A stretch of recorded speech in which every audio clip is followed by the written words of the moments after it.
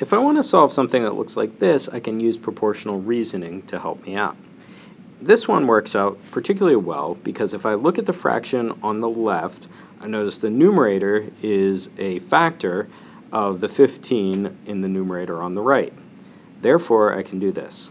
By multiplying the numerator and denominator on the left by 3, I can get an equivalent fraction, which is equal to 15 over 54. Therefore, 15 over 54 must be the same as 15 over x plus 2. Because I have a 15 in both numerators, the only way for this to be true is for x plus 2 to actually equal 54. Now I have a very simple equation to solve.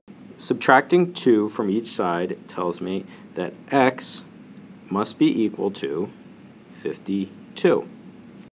Let's take a look at another example where it doesn't work out quite so easily. In this equation, 6 does not go directly into 20, or 6 is not a factor of 20. Therefore, we're going to need a different approach. And what I could suggest here is that we remember the cross product property. Our cross product property says the products, when multiplying diagonally, so multiplying this way and this way, are going to be equal to one another. So let's go ahead and take the cross products and set them equal.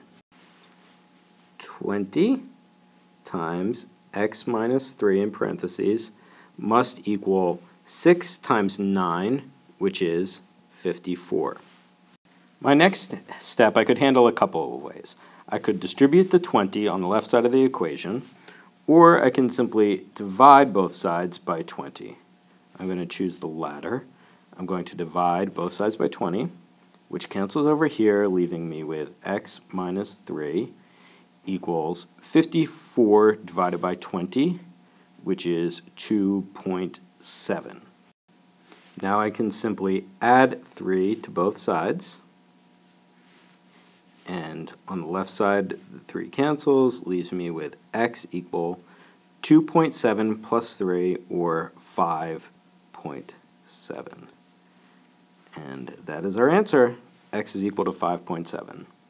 So I can, if it works out nicely, I can use proportional reasoning to set the fractions with an equal numerator or equal denominator and solve from there. But if that does not work, I can always rely on my cross products property in order to solve an equation like this, which involves ratios and a variable.